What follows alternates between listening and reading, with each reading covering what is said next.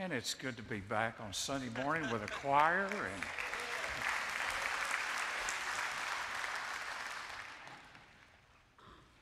I'm glad that you're here. Some of you haven't seen each other in a year. And so we're going to exchange our senior class pictures so you can all get to know each other again. But I'm glad that you're here this morning. This morning we are eventually going to get to 2 Corinthians chapter 4 and to Romans chapter 6. But we're going to talk this morning about the life of faith in the Christ-centered life, the life of faith. Tonight we'll be in Nehemiah chapter 1 on the prayer that we need to pray for the next great work at Sherwood. What kind of prayer do we need to pray for the next great work at Sherwood? And there'll be an update from the transition team tonight as a part of the service. We'll have House of Prayer where you can come and pray for others and pray for our transition team. But I look forward to being back with you tonight as we look at the Word. Everything about the life of faith is about focus and about purpose and about surrender. We live in uncertain times. There's no doubt about that. And anybody that says that they know exactly what's going to happen is really taking way too many drugs. We don't know what's going to happen. Everything seems to be in a turmoil. Everybody seems to be confused. People are filled with fear. And if that becomes the narrative of our lives, we lose not only the joy of our salvation, but we lose the hope of our salvation. Because all of that is built in the life of faith. You know, when you read the Bible, it is a book of walking by faith. No matter what's going on, no matter what's happening, it is trusting in the Lord. And the facts of our frustration are real. We wonder, will anything ever get to where I just can sit down and rest in the Lord? But when you're frustrated, the question has to come, where do I turn? Who do I look at? What am I looking for? When I'm frustrated with life, we need to understand that faith is born out of frustration and desperation. And growth, personal spiritual growth, is formed out of frustration and desperation. And revival is birthed out of frustration and desperation. And miracles are birthed out of frustration and desperation. You read the miracles in the Gospels and you will find that there was frustration and desperation until they got to Jesus. No religion could help them, no Pharisee could help them, no Sadducee could help them. But when they got to Jesus, there was hope. And even one said, Lord, I believe, but help my unbelief. And all of us find ourselves in those moments in life where we believe, but we need God to help us in our unbelief. You see, the end of self is the beginning of the Christ-centered life. When I get to the end of myself, it is the beginning of the Christ-centered life, because it's no longer I, but Christ who lives in me. And the life which I live in the flesh, I live by faith in the Son of God who loved me and gave himself for me. Until we get desperate, we rarely walk by faith. Until we hunger and thirst after righteousness, we fill our appetite with things that don't fill us. Spiritual junk food. We find a source outside of ourselves that is sufficient only when that source is in the Savior. And so, where are you right now? Have you lost your joy? Have you lost your sense of purpose? Is your time alone with the Lord gone flat or inconsistent or off and on? Are you wondering if God has a future for you? Are you panicked about what's going on in this world? What is it that preoccupies your mind, and your heart. You see, the faith life is a life of lordship.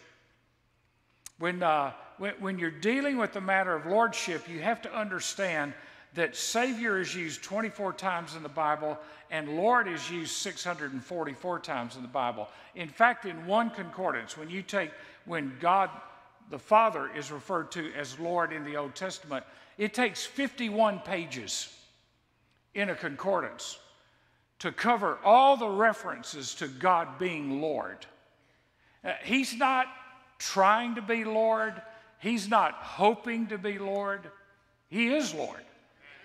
And He's Lord of our circumstances, and He's Lord of this earth, and He is Lord of this nation, and people can boast and strut and do whatever they want to do. But at the end of time, there's going to be one person on the throne. And that's the King of Kings and the Lord of Lords. And every knee is going to bow down to Him. So if I can learn in this life to live by faith in that God who has made so many promises to me, it'll be a game changer. If I surrender to His infinite love, that's what lordship is. It is a surrender to His infinite love. Surrendering to lordship is a step of faith. I believe that God has something He wants to do with my life. And when He is my Lord, it's not that He wants to hurt me, it's that He wants to love me. He wants to show me His love. Living outside of lordship is not the normal Christian life. It's the abnormal Christian life. It's the subnormal Christian life. Jesus died to give us an abundant and victorious life, and we cannot have that if our hearts are divided. It can't be worked up. You can't read enough books. It's a step of faith. Romans 14:9 says, "For this reason Christ both died and rose and revived, that He might be Lord." The secret of the Christ-centered life, the secret of faith, the secret of victory, the secret of overcoming, the secret of the Spirit-filled life is faith. You see, you can live a good life in your own strength. You really can. There are a lot of good people that live in their own strength. And you can live a somewhat good life in your own strength. But can I tell you from personal experience, it's exhausting. Because you're always trying to be good or gooder or better. And you always are realizing you can't do it. So you try to be gooder and gooder and better. You can do it for a while, but it will exhaust you. Your strength is not a help to God. By the way, your ideas are no help to God. He's not asking your permission. He's not asking your help in running the universe. He's asking your surrender and your cooperation, and that's faith. That's faith.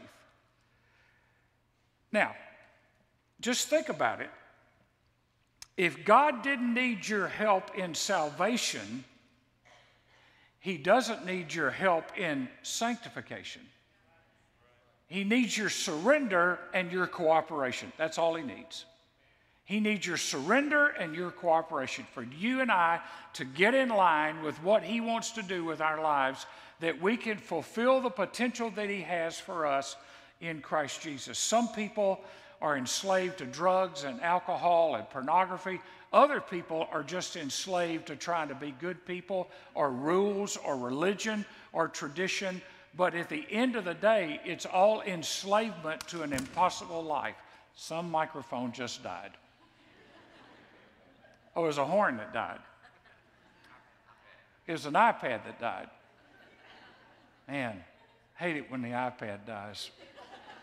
Let's just have a moment of silence. You see, if I think I can help Jesus out, He can't help me. If I think I can help Jesus out, He cannot help me. Because He said, apart from me, you can do nothing. Years ago, I found a list in a little book that is now, I've read it so many times, I've worn it out, and the binding is all broken on it. There's not one page that's stuck to another page, called the 7 Last Words of the Flesh. These are the 7 last words of the flesh. I will do it for you, Jesus. And then this is what the author said. I, by my own ability and energy, will, for my glory, do, because good works make me feel good. It, because I don't mind the hard task. For, Lord, you just stand aside. You, because you need my help. Jesus, aren't you fortunate to have me? And I'm going to tell you, there's too often when we live our lives that way. And all of us, left to ourselves, we can develop the idea that God is fortunate to have us. And what a blessing we are to him, for him to have us. What would he do without us? Still run the universe? He'd still be in charge. He would still be at peace with himself and at oneness with his Son and with his Spirit. And he still has a plan in place. Faith is not a feeling. Faith works best when all the other options are off the table. Faith is not a feeling. George Mueller said, it is the very time for faith to work when sight ceases. When a need came up, it is said that Mueller would often say, people would bring a need to him, and Mueller would often say, well, we will have to trust the Lord. If you're waiting for a feeling, you will never learn to walk by faith. Feelings are not the victory. Faith is the victory that overcomes the world. When we operate by feelings, can I tell you what we do when we operate by feelings? We are really God's children in the back seat of the van or the SUV, complaining and whining until God gives us a pacifier or a cell phone or an iPad to entertain us. Because feelings can only be satisfied by stuff. Faith satisfies what's inside of us that cannot be satisfied by stuff. You can get all the stuff in the world, but you won't be satisfied, because then you'll just feel like, I just want more. You know, and I can remember when our kids were growing up, and we'd go on a long trip, and they'd start crying. Pull the pacifier out. Just stick the pacifier in their mouth, and then watch them, and watch them flip it. Flip it around their mouth. Just flip it around their tongue, and they're just going back and forth, and that would work until we would start playing some music that they didn't like, and we'd take that Disney tape out or something, put something in we wanted to listen to, that the adults driving them to their destination wanted to listen to. Or as I said one time, you get your own car, you can listen to your own music, but when you're in my car, you're going to listen to my music. I mean, that's the way this works. That's why I pay the bills, that's why I provide the bed, and that's why, in fact, I'm the reason you have a life. So,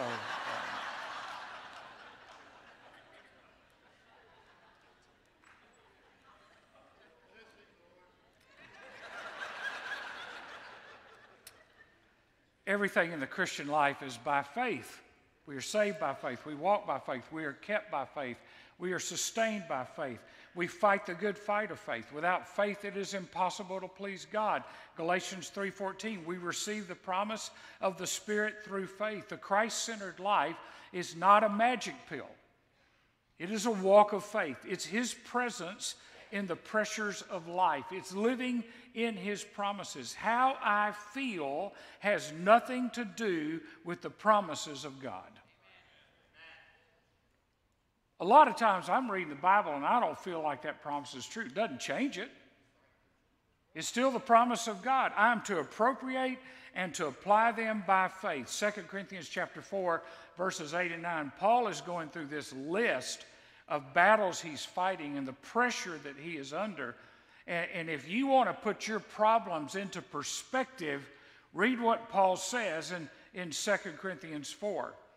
Let's go to verse 7.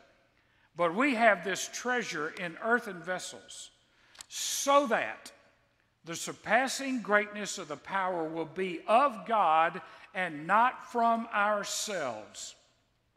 We are afflicted in every way, but not crushed, perplexed, but not despairing, persecuted, but not forsaken, struck down, but not destroyed, always carrying about in the body the dying of Jesus, so that the life of Jesus also may be manifested in our body. Listen, it takes walking through a battle to know that God is sufficient. It takes walking through a battle to know that where you put your faith matters. In the crisis, Christ is revealed. The world is looking for what comes out of us when we are squeezed. How do we respond? Do we respond with faith, or do we respond in a panic? Our lives, as the hymn Amazing Grace says, are filled with dangers, toils, and snares. And that's just the way life is. Tests come because you're breathing. But we have to learn to settle down and rest in the Lord and ask Him that He would manifest the life of Christ in our lives in good times and in bad times. Listen, either we must do it ourselves or Jesus must do it for us. Jesus came to do for us what we can't do for ourselves. So our job is simple: trust and obey. For there's no other way to be happy in Jesus but to trust and obey. Here's the principle. Victory is something done for you, not by you. The victory is won by Christ. It's something done for you. We look for experiences and we look for feelings. We need to stand in a victory that is already won. We need to stop looking for feelings to confirm the work of God. God's working whether we feel like He's working or not. I remember, and I've told this story multiple times in 31 years here, of the lady that came up to Ron Dunn and said, "Oh, Brother Dunn, I wish you had been here when God was working." And Ron said, "What you're really saying is I wish you had been here when God was acting like I want Him to act." He's always working. Just sometimes He's working silently. And sometimes He's working in a way different than you think He ought to work. The sin that hinders us from the Christ-centered life is unbelief. Faith is built on promises. We keep asking God over and over to give us something He's already given us. Listen, what the Scripture says is what God says. What God says in His Word is for you, and it's for me. His presence, His power, His peace are all based on promises. We stand on the promises of God. Romans chapter 6 and verse 3. Now, we won't dive too deeply into this, but I want to read it because I think it's important. Romans 6 and verse 3. Or do you not know, of course you do, that's the implication. Do you not know that all of us who have been baptized into Christ Jesus have been baptized into His death? Therefore, in light of that, what we know, therefore, we have been buried with Him through baptism into death, so that as Christ was raised from the dead through the glory of the Father, so we too might walk in newness of life. That's what we picture every time we baptize somebody. Verse 5, for if we have become united with Him in the likeness of His death, certainly we shall also be in the likeness of his resurrection. Knowing this, that our old self was crucified with him in order that our body of sin might be done away with, so that we would no longer be slaves to sin. For he who has died is freed from sin. Now, Romans 6 talks a lot about knowing, the things that we know. We are not ignorant of the promises of God. We're not ignorant of the principles of God. We're not ignorant of the processes that God takes us through. Our justification in Christ is not just a legal transaction of God justifying us in Christ just as if we had never sinned. It's not just a legal transaction, it's a relational transaction. It's a personal transaction. It gives meaning, it gives purpose. Now let me give you two thoughts here. They're not going to come up on the screen. Looking to Christ crucified, we obtain pardon.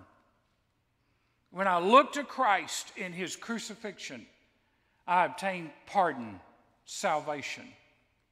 When I look to Christ in his resurrection, I obtain power for a sanctified life, for a life of faith. It infuses us with power. Galatians 2:20, I'm crucified with Christ. We've been given the promise of a power that makes it possible to live the kind of life the Bible talks about. Don't ever open your Bible and say, those promises are for somebody else, but they're not for me. There's a reason you have that Bible in your hand. There's a reason you need to read it. There's a reason that you need to highlight it. The promises of God are true. Man is a liar, but God is true to his word. He keeps his word. What does that look like if he gives me this kind of life? Well, it looks like the Beatitudes. It looks like the fruit of the Spirit. It's the emphasis of Romans 6, 3, and 4 is on death and resurrection. Our death and our resurrection. Our death to self and our resurrection to a new life in Christ. We don't have to live the old way. We don't have to live with stinking thinking. We can live a new life, not just in the future. People say, well, you know, one day we're going to be resurrected. The dead in Christ are going to rise and we're going to be resurrected. Jesus has promised us a resurrection power life now. Not just for the future, right now. You and I can walk in a power that we cannot work up on our own. It is a power that was given to you the day you were saved, when the Holy Spirit came to dwell inside of you. And the Bible says that greater is he that is in you than he that is in the world. You have the power inside of you, not on your flesh, not in your trying harder. You have the power inside of you to live in the power of the Holy Spirit and to walk in victory. And all of that is by faith. I have to choose to believe what God says. It's here and now. The life we are promised doesn't come by trying harder. It comes by a gracious God who loves us and gave himself for us. The victory is not something you grow into. It is a gift freely given. And let me tell you, if he can't give you victory, your Savior is an insufficient Savior. And you're reading the wrong book. Because the Savior that is talked about in the Word of God is sufficient for every moment of our lives. Somebody asked Ron Dunn one day, said, do you have dying grace? He said, no, I don't. They said, oh, so you don't have dying grace? He said, no, because I don't need it right now. He said, but the day I need it, I'll have it. That's the walk of faith. That's the walk of faith. Knowing that God will provide for you what you need when you need it. He's not going to give you dying grace for a moment when you're not dying. He's going to give you dying grace for the moments when you are facing death. What do you need from God? Whatever you need, He is. Who will I tell them sent me? Said Moses. And God said, you tell them I am sent you. What did Jesus say? I am the bread of life. I am the living water. I am the resurrection and life. Whatever you need, the I am is what you need in this life. He said, my grace is sufficient for you. Paul said, thanks be to God who gives us the victory. We don't work it up. We don't just try really hard to be victorious. We don't call in the troops to help us be victorious. He gives us the victory through our Lord Jesus Christ. Your victory is not in how many people you can get around you. Your victory is in Christ. And if you're alone on a deserted island, your victory is in Christ. If you're surrounded by friends and family, your victory is still in Christ. Now, encouragement may come from other people, but your victory to live the life that God wants you to live is in Christ. Not in what you do, but what He has already done for you. The Bible says the battle is not yours, it's the Lord. He's the bread of life. He's the water of life. The psalmist talks about He's your bread, He's your life. I mean, you read Psalm 119 and see all that God promises to be through the Word of God. Now, let me just wrap up here with 1 John 5:4. For whatever is born of God overcomes the world, and this is the victory that has overcome the world, our faith. Is this life possible? Yes, it is. It's possible. Because the victory that overcomes the world is our faith. That's the victory. John is not speaking about a victory after we're dead. He's speaking about a victory in the here and now. That we walk a victorious life. Listen, there's no other way to explain the disciples who all ran for cover on the night of Jesus' betrayal and hid, and none were at the cross except for John. There's no other way to explain what happened at Pentecost, and they went out, and all of them were martyred for their faith. They believed the promises of God. They had power. This is the victory, our faith. It's not that they become better men. They became better believers. They believed the promises of God. Faith is a living thing. The life of peace and joy and freedom is found in the Prince of Peace, who has overcome death and hell and the grave. He is not stressing out about any disease or any government or any plot. In fact, the psalmist says He laughs at the nations. And He is a God who rules and overrules. Nobody gets the last word except Jesus. Well, I'd like to give my opinion. Your opinion doesn't count. Jesus is the only opinion that matters. He's the only one that matters. Paul said, I live, but not I, but Christ lives in me.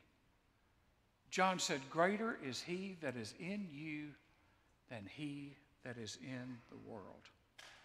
So let me drive the point home here. The Christ-centered life is not you trying harder. It's you trusting more. It's you turning over your life to trust Jesus with your life. As long as you think you can handle it, you'll never live the life of faith.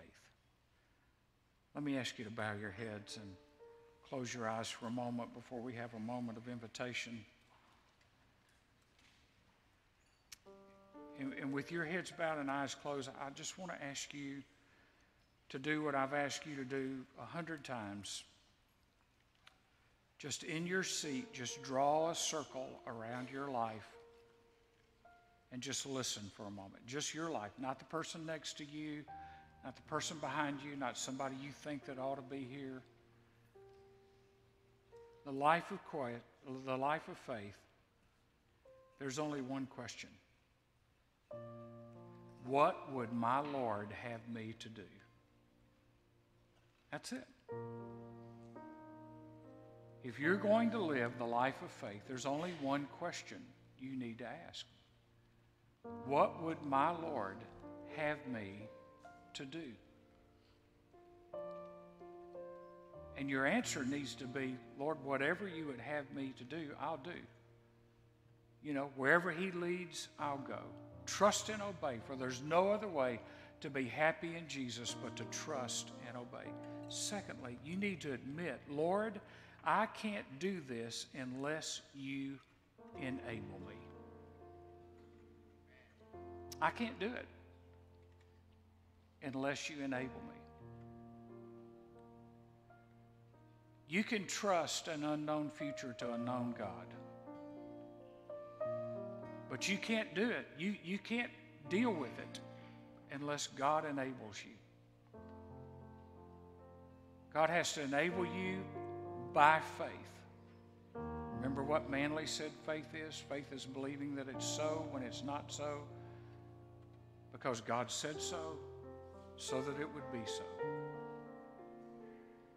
Remember the man in the Bible that said, Lord, I believe, help my unbelief? So right now, right where you are, I want to ask you to do something. Some of you, if you're honest, you would say, Lord, I believe you can save me, but I'm not sure because I've done so much. I've sinned so much. I've just played games with you. Help my unbelief. Some of you would say, Lord, I believe you can help me with this habit, but I'm not really sure it'll work. Help my unbelief. What's your fill in the blank? Lord, I believe you can, but. And then turn that into a prayer. Lord, help my unbelief. Lord, I believe you know, but help my unbelief. Lord, I know what the promises in the Word of God say, but help my unbelief. Lord, I've heard that you can save me, but I don't feel saved. I don't think I'm saved. I don't know I'm saved. Help my unbelief. Today could be your day of salvation. You can nail it down today. Lord, I believe that there's a step of faith that I need to take. Help my unbelief. Lord, I believe that you can bring my prodigal home. Help my unbelief. Lord, I believe that you can restore that which the locusts have eaten. Help my unbelief. Lord, I believe that your promises are true, but when I get out of church, I begin to forget. Help my unbelief. Lord, I believe that all things work together for good to those who love the Lord and are called according to his purpose. But sometimes I just am not sure that applies to me. I believe it's a Bible promise, but I'm not sure it applies to me. Help my unbelief. What is it that you need God to help you with today so that you can live the life of faith? In a moment, I'm going to pray. We're going to stand. Our men are going to be here at the front. If you need to trust Jesus as your personal Lord and Savior, they will be here. If you need to just say, I need to see a counselor and pray with somebody, I need assurance of my salvation, I'm just really struggling with something and you need somebody to pray with you, we can do that. But don't miss this moment of taking a step of faith. You say, well, what is a step of faith? For some of you, it's just moving from the seat you're in toward the front. That's your first step of faith. And believing that God's going to help you make the rest of them. So I'm going to pray. When I'm through praying, then we're going to stand. Praise team's going to sing. And I'm going to ask you to step out and come. Father, in the name of Jesus, help us to be people of faith. Help us to be people that stand on the promises of a victory that has already been won at the cross and at the empty tomb. Remind us that every promise of God is yes and amen. For we pray it in the name of Jesus. Amen. Let's stand. You come while we sing. Lord, I come, I confess, bowing here, I find my rest. Without you, I fall apart. You're the one that guides my heart.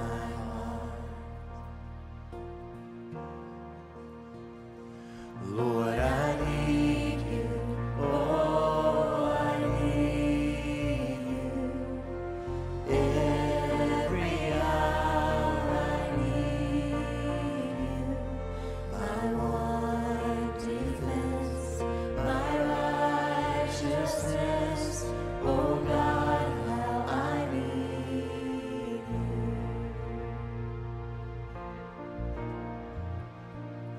Where sin runs deep, your grace is more. Where grace is found is where you are. Where you are, Lord, I am free. Holiness is Christ in me. Sing, Lord, I need you. Lord, I need you. Oh, I need you. Every hour I need you. My one defense, my righteousness. Oh God, how I need you. So teach my song to rise to you. When temptation comes my way, when I cannot stand, I'll fall on you. Oh Jesus, you're my hope and stay. Lord, I need you. Lord, I need you. Oh, I need you. Every hour I need you. My one defense, my righteousness. Oh God, how I need you. You're my one. You're my one defense, my righteousness. Oh God, how I need you. Lord, we need you. We know it. We know that without you, we are hopeless and we are helpless. We need you for life. We need you for today. We need you for tomorrow. And we need you for all eternity. So may our hope be in you, not in our flesh, not in our strength, not in our ideas, but in you. Because you are a loving Father who has our best interest in mind. And you died and rose to give us a life we could never have on our own. And we thank you for it. In Jesus' name. And the people of God said, amen. You be seated. Garrett. Such a great word for us this morning, and I just encourage you, if you're here today and God was speaking to your heart, for whatever reason, you didn't respond to the invitation, but you know that you currently are separated from God and you need Him to be Lord and Savior of your life. I encourage you out in our atrium as a next step desk. We'd love to meet you there as pastors to be able to share with you the gospel message. And you can walk off of this property knowing that He is your Savior and Lord of your life, that He has sealed your eternity, given you new life for today and also for eternity. If it's beyond salvation in other areas, again, and God's just stirring in you, you'd like for us to pray with you, we'd love to meet you there. And also, if you're new to Sherwood, thank you so much for being here today. We have a welcome desk out there. I'd love to give you a gift.